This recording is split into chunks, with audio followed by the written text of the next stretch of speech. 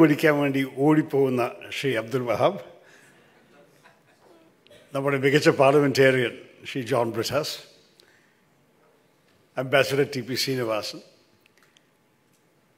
ശ്രീ ജെ.കെ. മേനൻ, ബാക്കി പേരുകൾ എൻ്റെ മനസ്സിൽ തൊടുന്നില്ലെങ്കിൽ എന്നെ ക്ഷമിക്കണം. പക്ഷേ വേദിയിരിക്കുന്ന എല്ലാ ബഹുമാന്യരെ, ഇവിടെ ഇരിക്കുന്ന ഫോക്കാന അംഗങ്ങളെ,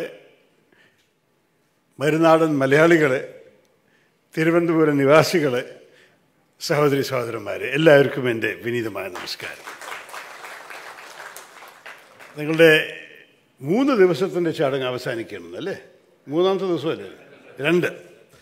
2 ദിവസത്തിൻ്റെ. ഞങ്ങൾക്ക് നേരത്തെ വരാൻ സാധിച്ചില്ല, പക്ഷെ ഒരു അവസാനത്തിൽ വരുന്നതിലും വലിയ സന്തോഷമുണ്ട്. കാരണം നിങ്ങളെല്ലാവരും ഫോക്കാനയുടെ പ്രവർത്തനം ഞാൻ നോർത്ത് അമേരിക്കയിൽ താമസിക്കുമ്പോൾ കണ്ടതാണ്. പല അവസരത്തിലും നിങ്ങൾ ഒരു വേദിയിൽ കയറാൻ എനിക്ക് ചാൻസ് ഉണ്ടായിട്ടുണ്ട്. ഞാൻ 18 വർഷം അമേരിക്കയിൽ ജീവിക്കുമ്പോൾ നിങ്ങളെല്ലാവരും ബന്ധമുണ്ടായിരുന്നു. നിങ്ങളെന്നെ പലതവണ ഓരോരു വേദിയിൽ ക്ഷണിച്ചിട്ടുണ്ടായിരുന്നു.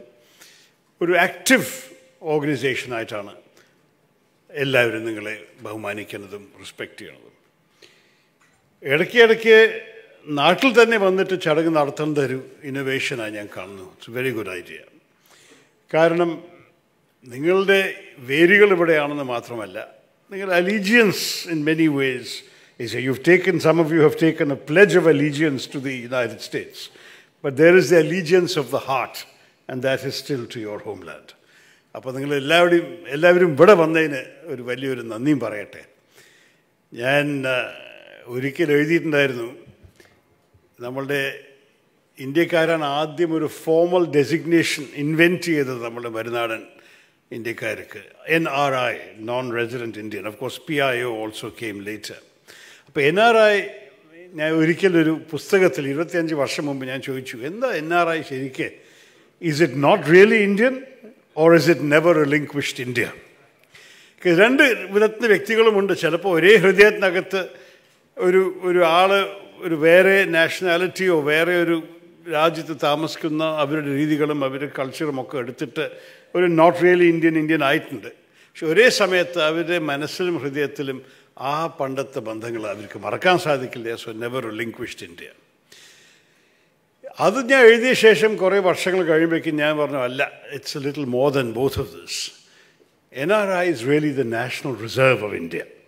ബിക്കോസ് നിങ്ങളുടെ പിന്തുണ, നിങ്ങളുടെ സഹായം, നിങ്ങളുടെ എല്ലാ വിധത്തിലുള്ള ആ ഇൻഫ്ലുവൻസാണ് ഭാരതത്തിനെ എല്ലാ വിധത്തിലും അന്താരാഷ്ട്രീയ മേഖലയിൽ സഹായിക്കുന്നത്.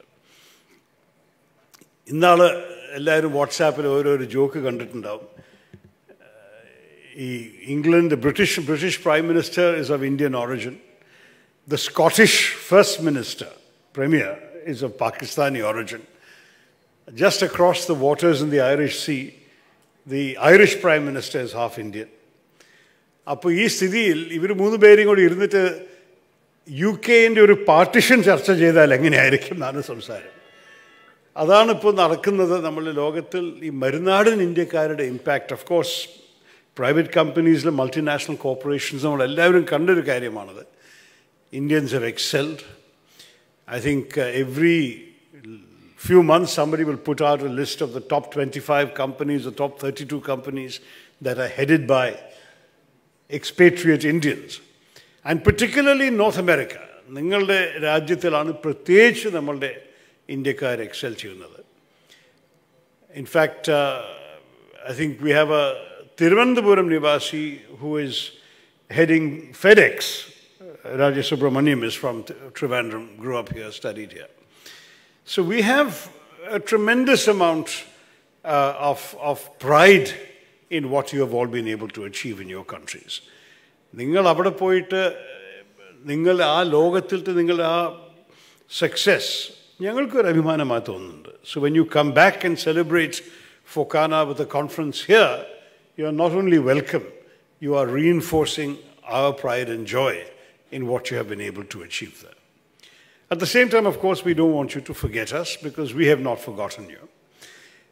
ഇവിടെ ഹിന്ദി സംസാരിക്കുന്ന കൂടുതൽ ആൾക്കാരുണ്ടാവില്ല എന്ന് തോന്നുന്നു. പക്ഷെ എന്തായാലും പറയാം, എന്നാൾ ഞാൻ വാട്സാപ്പിൽ കാര്യം പറയുമ്പോൾ American vice president Kamala Haris പോയിട്ട് ലണ്ടനിൽ പോയപ്പോൾ ഒരു ഫോട്ടോ എടുത്തിട്ടുണ്ടായിരുന്നു വിത്ത് Har standing in front of the US flag and Rishi Sunak standing in front of the British flag. അപ്പോൾ ആരോ ഹിന്ദിയിലൊരു ക്യാപ്ഷൻ ഇട്ടു, ഝണ്ടേ ആപ്കെ ഹേ ബന്ദേ ഹമാരെ ഹേ. കൊടി പതാക നിങ്ങളുടെ ആയിരിക്കും, പക്ഷേ വ്യക്തികൾ ഞങ്ങളുടെയാണെന്നാണ്. അങ്ങനെയാണ് ഇന്ത്യക്കാർ മരുനാടന്മാരെ കാണുക. So you are still hours. I don't know what passport you carry. Many of you may have felt no choice but to take the American passport. But in your hearts and hours you are still hours. അപ്പോൾ നിങ്ങൾ എന്തൊക്കെ ചർച്ച ചെയ്തു എന്ന് എനിക്കറിയില്ല. ഞങ്ങളിപ്പോൾ നിങ്ങൾക്കറിയാമല്ലോ, ഈ ഇപ്പോഴത്തെ സ്ഥിതിയിൽ ഞങ്ങളെല്ലാവരും കുറച്ച് ബിസിയാണ് രാഷ്ട്രീയ മേഖലയിൽ. അതുമാത്രമല്ല, ഞങ്ങളുടെ വരാൻ പോകുന്ന അടുത്ത വർഷത്തെ തെരഞ്ഞെടുപ്പിന് വേണ്ടി ഞങ്ങൾ പലവരും ഓരോരോ മീറ്റിംഗ്സ് നടത്തിക്കൊണ്ടിരിക്കുകയാണ്. പ്രത്യേകിച്ച് കോൺഗ്രസ് പാർട്ടിയിലകത്ത് ഇന്ന് തന്നെ ഞങ്ങൾ 3 അസംബ്ലി സെഗ്മെൻറ്റ്സിൻ്റെ പ്രവർത്തകരൊപ്പം അടുത്ത വർഷത്തിൻ്റെ പ്രിപ്പറേഷൻസിന് വേണ്ടിയുള്ള സംസാരം തുടങ്ങിക്കഴിഞ്ഞു. എനിക്കൊരു സംശയവുമില്ല, എൻ്റെ സുഹൃത്ത് ജോൺ ബ്രിട്ടാസിൻ്റെ പാർട്ടി ഞങ്ങളുടെ മുമ്പേ ചില കാര്യങ്ങൾ ഇടപെട്ടിട്ടുണ്ടോ. അങ്ങനെയാണ് നമ്മളുടെ പാർട്ടികളുടെ ആ preparations. It's a very serious matter, general election, and we have to all be prepared for that. On top of that, നമ്മൾക്ക് ഡൽഹിയിൽ നടക്കുന്ന ഒരു കാര്യത്തിൽ ഞാനും ജോണും ഒക്കെ ഒരേ സൈഡിലാണ്. നമ്മൾ ജനാധിപത്യത്തിനെ ബാധിക്കുന്ന ചില തീരുമാനങ്ങൾ, പ്രത്യേകിച്ച് ഒരു രാഷ്ട്രീയ നേതാവിനെ അദ്ദേഹത്തിൻ്റെ വായ മൂടിയെന്ന് മാത്രമല്ല, പക്ഷേ 2 വർഷത്തിന് ജയിലിൽ കൊണ്ടുപോയിട്ട് പിന്നെ 8 വർഷത്തിൽ പാർലമെൻറ്റിൽ കയറാനുള്ള അവകാശത്തിനെ പിൻവലിച്ചത്, ഇതൊക്കെ സീരിയസ് കാര്യങ്ങളാണ്. ഞാൻ നിങ്ങളെ ഹൃദയത്തിലെങ്കിലും ഭാരതീയരായിട്ട് കണ്ടിട്ടാണ് സംസാരിക്കുന്നത്, വിദേശകാരായിട്ടില്ല. നിങ്ങളുടെ സഹായം അഭ്യർത്ഥനമോ അങ്ങനെയൊന്നും ചെയ്യാനല്ല ഞാൻ നിൽക്കുന്നത്, അല്ലെങ്കിൽ അത് നാളെ വേറൊരു വിവാദമാവും. പക്ഷേ ഞങ്ങൾക്കിവിടെ നിങ്ങൾ വന്നു പോകുന്ന മലയാളികളായ കാരണം നിങ്ങൾക്കറിയണം, ഈ കാര്യത്തിൽ പലവരും irrespective of political loyalties, അവർക്ക് തോന്നുന്നു ജനാധിപത്യത്തെ ബാധിക്കുന്ന ഒരു തീരുമാനമല്ലേ ഒരു പ്രധാനപ്പെട്ട നേതാവ്, ഒരു പ്രിൻസിപ്പൽ ഓപ്പോസിഷൻ പാർട്ടിയുടെ നേതാവിനെ ഇങ്ങനെ ചെയ്താൽ അത് ജനാധിപത്യത്തെ ബാധിക്കില്ല. ചിലവർ എന്നോട് BJPക്ക് വോട്ട് ചെയ്തവർ എന്നോട് പറഞ്ഞു, ഞങ്ങൾക്കിത് V are not comfortable with this, ഇത് ശരിയല്ല, ഇങ്ങനെ ചെയ്യരുത്. അപ്പോൾ എന്തായാലും ഈ നാടകം എപ്പോഴും നടന്നുകൊണ്ടിരിക്കുകയാണ്. We have only scene act 1. ഈ അടുത്ത ആക്ട് 2 ഒരു സ്റ്റേ ഒക്കെ നടന്നു കഴിഞ്ഞാൽ പിന്നെ വീണ്ടും ഡ്രാമ മാറി നിൽക്കും. പക്ഷേ ഇങ്ങനെ ഒരു ഹൈ സ്റ്റേക്സ് ഗെയിമായിട്ട് ഒരു ടേക്ക് നോ പ്രിസണേഴ്സ് എന്ന് പറയില്ല അമേരിക്കയിൽ, അങ്ങനെ ഒരു രാഷ്ട്രീയമാണ് നമ്മുടെ രാജ്യത്തിൽ നടക്കുന്നത്. ഒരേ സമയത്ത് ഇന്ത്യക്ക് സ്വാഭാവിക വളർച്ചയിൽ ചില ഗുഡ് ന്യൂസ് ഉണ്ടെന്ന് നമ്മൾ കേൾക്കുന്നു. V are the fastest growing major economy in the world. ഇപ്പോൾ ചൈനയും കാട്ട് വലിയ വളർച്ചയാണ് നമ്മളുടെ. Of course China has A much bigger base. അപ്പോൾ in dollar terms, their lower percentage of growth is more than our higher percentage of growth. Percentage നോക്കുമ്പോൾ നമ്മളാണ് fastest growing economy. പക്ഷേ ഒരേ സമയത്ത് പലവർക്ക് തൊഴിലില്ലായ്മ കൂടി വരുന്നൊരു സ്ഥിതിയാണ് ഭാരതത്തിൽ. വിലക്കയറ്റമുണ്ട്, inflation is rising. You have the same problem in America, I understand. അപ്പോൾ economic challenges are there, and the Ukraine war has not helped. It's created a situation in which countries far removed from Russia and Ukraine have suffered the impact of escalating commodity prices, dramatic increases in fuel and food, fertilizers, essential supplies. One unusual thing I discovered, which I didn't know before the war started, is that 75% of the sunflower oil we import comes to us from Ukraine, or used to come to us from Ukraine. Suddenly, that 75% disappeared off the market, and our people had to go and scramble for more expensive sunflower oil from other countries. അപ്പോൾ ഇന്ത്യയിലും കൂടി അങ്ങനെ ഒരു unexpected ഏരിയയിൽ ആ kitchens got affected by a war far away in eastern Europe. അതാണ് ഞങ്ങൾ എല്ലാവരുടെ അനുഭവം. Which is again a reminder that the world is very closely knit together, and that whatever concerns you were all discussing here are concerns that will affect us. Whatever happens to you affects us here, and whatever happens to us affects you there. ഞാൻ ദീർഘമായി സംസാരിക്കാൻ ആഗ്രഹിക്കുന്നത് എനിക്കറിയാം. ഞാൻ വൈകിട്ട് എത്തിയിരിക്കുന്നത് ഞാൻ ഇതേപോലെ ഒരു രാഷ്ട്രീയ മീറ്റിങ്ങിലായിരുന്നു.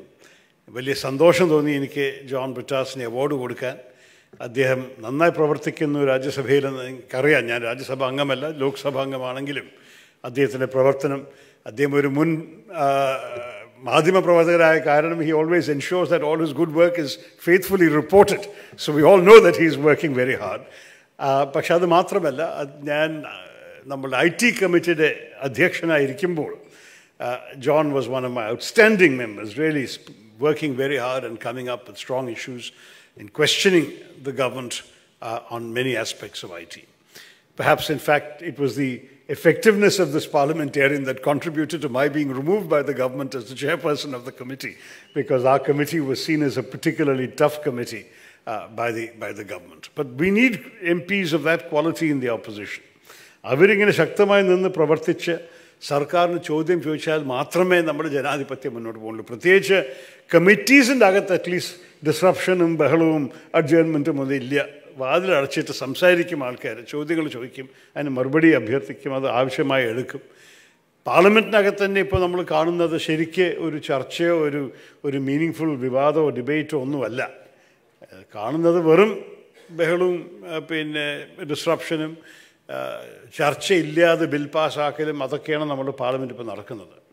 അപ്പോൾ ഒരു മികച്ച പാർലമെൻറ്റായിട്ട് കമ്മിറ്റിയിൽ പ്രവർത്തിച്ചിട്ടാണ് ജോൺ ബ്രിട്ടാസ്റ്റ് ഇപ്പോൾ അദ്ദേഹത്തിൻ്റെ ക്വാളിറ്റി കാണിക്കാൻ സാധിക്കുന്നത്. So I congratulate him on this award. And I congratulate Fokana for having thought of giving such an award. I've known Mr. J.K. Menon's father, C.K. Menon, but I didn't know J.K. himself. I'm proud that a distinguished father has produced a distinguished son, and I congratulate him also. അപ്പോൾ നിങ്ങളെല്ലാവരും ഇവിടെ കൂടിയതിനും നമ്മുടെ കേരളത്തിൻ്റെ തലസ്ഥാനത്ത് വന്നിട്ട് നിങ്ങൾ ഒരു ഫോക്കാന സമ്മേളനം നടത്തിയതിന് ഞാൻ ഒരിക്കലും കൂടി നന്ദി പറഞ്ഞിട്ട് ഞാൻ ഇന്നത്തെ ഈ വാലഡിക്ടറി സെഷനെ ഔപചാരികമായി ഉദ്ഘാടനം ചെയ്തു. നന്ദി, നമസ്കാരം.